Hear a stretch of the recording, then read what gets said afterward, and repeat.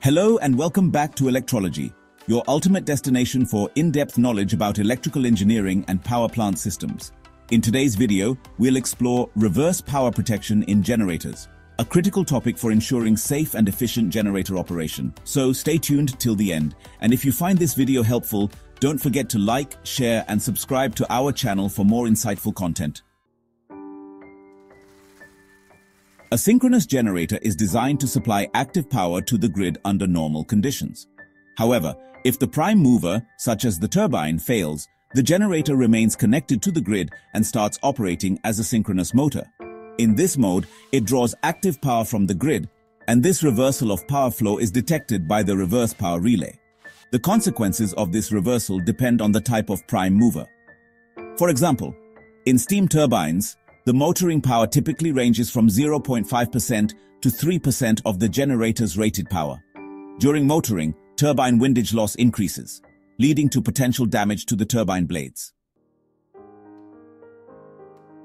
The reverse power element in a numerical relay calculates the three-phase active power using the formula P equals VAIA cos phi A plus VBIB cos phi B plus VCIC cos phi C. Here's how it works.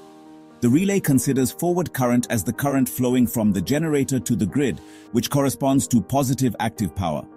When the generator operates in motoring mode, active power flows in the reverse direction, if the reverse active power exceeds the set value for a specified time delay.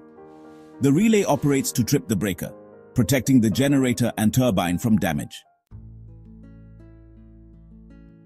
The reverse power setting is typically less than 50% of the motoring power. For instance, if the motoring power of a steam turbine is 4%, the reverse power setting is kept below 2%. A time delay of around 5 seconds is applied to prevent false tripping due to synchronization disturbances or other transient conditions. Reverse power flow in a generator can occur due to several reasons, most notably the failure of the prime mover or improper synchronization during generator operation. The failure of the prime mover is a critical cause. The prime mover, such as a steam turbine, is responsible for driving the generator to produce active power. If the prime mover fails, the generator remains connected to the grid but starts consuming active power instead of supplying it. This situation can arise due to various mechanical or control system failures. For instance, the governor, which regulates the speed and load of the turbine, may malfunction. Alternatively, there might be a failure in the governor valve, which controls the steam supply to the turbine, or an issue in the boiler pressure control system, which ensures a steady supply of steam. These failures lead to a loss of driving force, causing the generator to switch to motoring mode and draw power from the grid.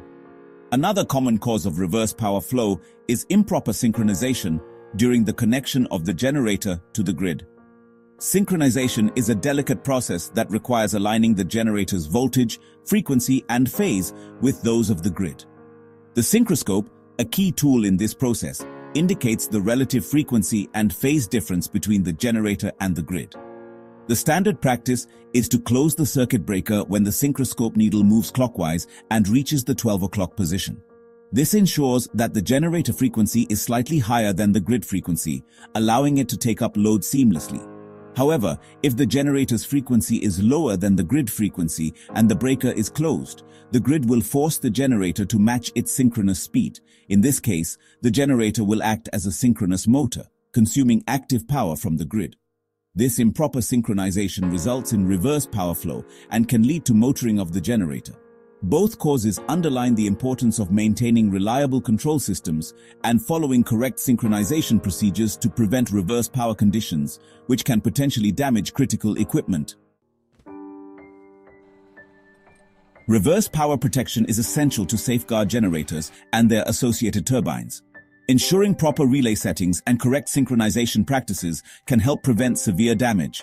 And that wraps up our detailed explanation of reverse power protection schemes.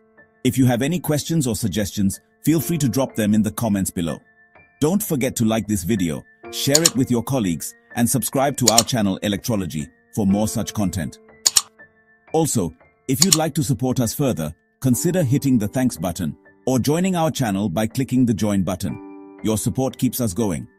Thank you for watching, and see you in the next video.